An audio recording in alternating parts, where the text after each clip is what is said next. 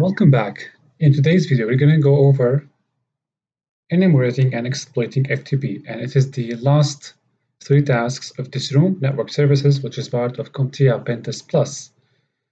In this video, as you can see, I'm not going to go over understanding FTP. All of you know what is FTP, of course. And we're going to go over task 9 and task 10 to enumerate and exploit FTP.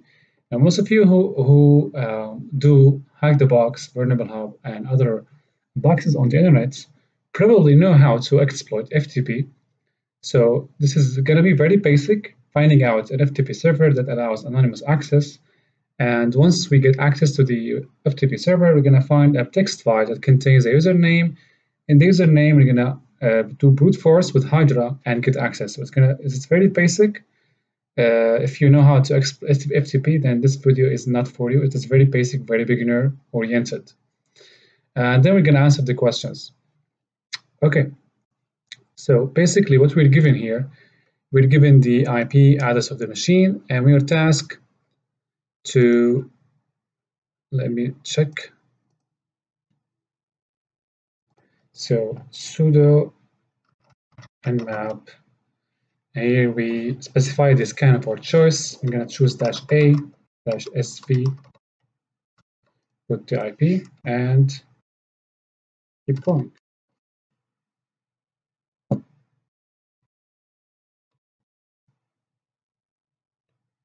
So after the scan is finished, it will reveal that there is FTP running on the service, on the machine.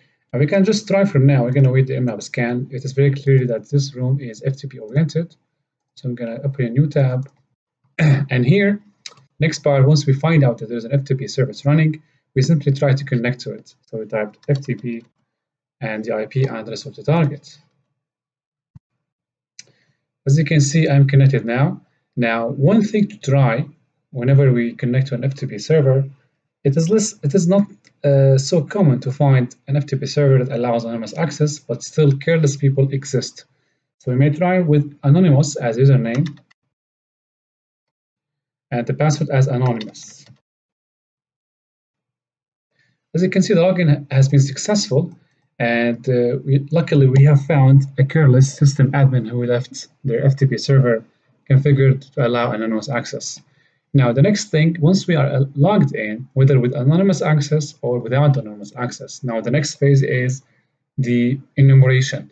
So basically, we can use Linux commands to see what exists in the FTP directory. So we type ls-la, where you can do that. As you can see, we have a file, public notice.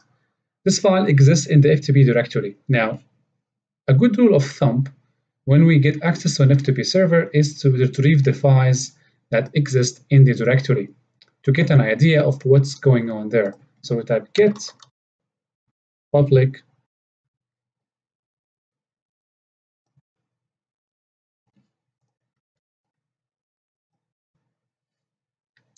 the file has been downloaded in my local machine. I can now log out, or without logging out, let me now get back here to the Nmap scan. As you can see, the port 21 has already shown to be open, and indeed it is open. So basically I can go ahead now and review the content of the file that we have just retrieved. So cat public, where is the file? Okay, so this is the file.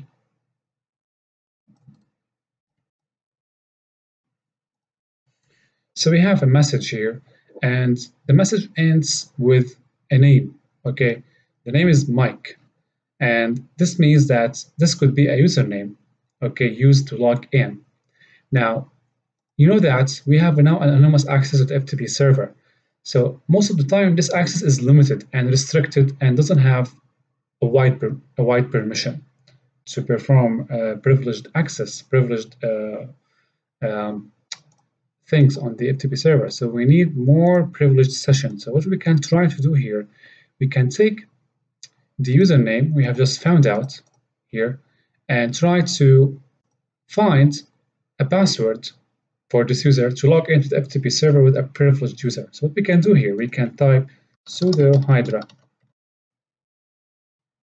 Okay, and then let's say, for example, we want to specify user and password lists.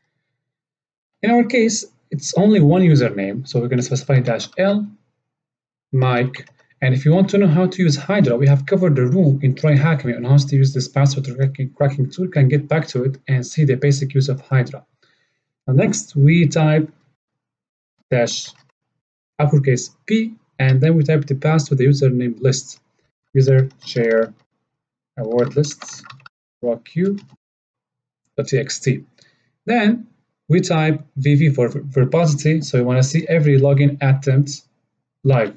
So we type VV, and then we type FTP and the IP address of the target, which is right here. Enter.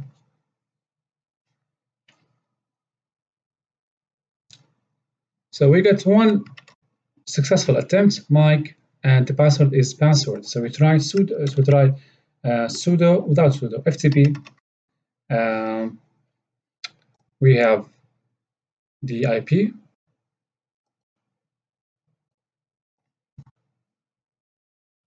Username Mike, and the password is password.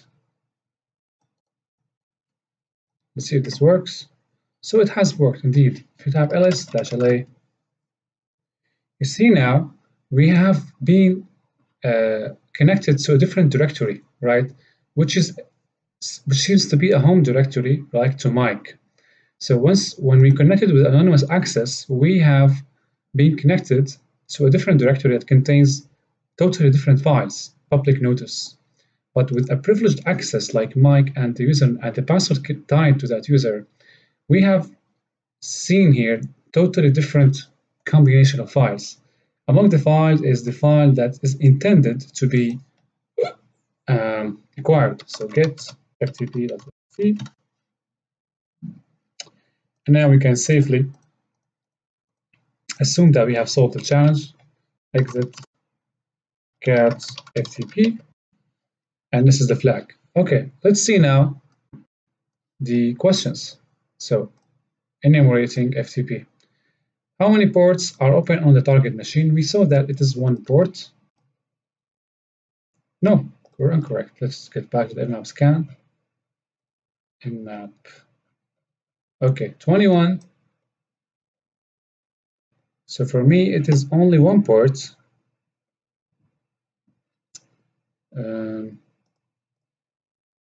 How many ports are open on the target machine? 1. Still not correct. 2. Why 2? I don't know why. Actually, let me get back more again. 21. So what is the other ports? I have no idea. Okay. So what port is FTP running on? 21. What variant of FTP is running on it? Variant means like the version running on the server. What kind of software running the FTP? It could be VSFTPD, it could be ProFTPD, is the kind of software running the FTP server. So in this case, it is VSFTPD. So we can take that. Okay, what's the name of the file in the anonymous FTP directory? So we have logged into the anonymous user, and we have seen that the file name is public notice.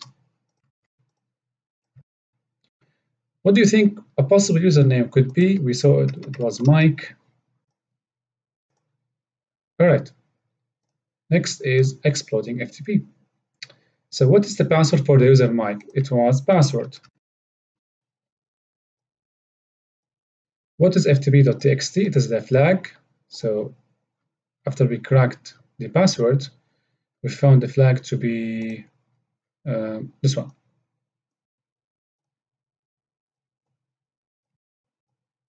Okay. So, and lastly, we have expand your knowledge. You can see the links here, more info about that, maybe write-ups. And click on completed, and we have completed the network services room. So with that done, let me get back to the CompTIA Pentest plus pathway and see where we are. Nothing, not more left. So basically we have So we finished this. Next, we have another room for network services. In this room, we're going to exploit many, or not many actually, more network services. Among the network services are NFS, SMTP, MySQL. Okay, we're going to do these in the next or the future videos. And after we do that, we are done with the CompTIA Pentest Plus. Nothing left more than that. All right then, I hope you enjoyed this, and see you in the next video.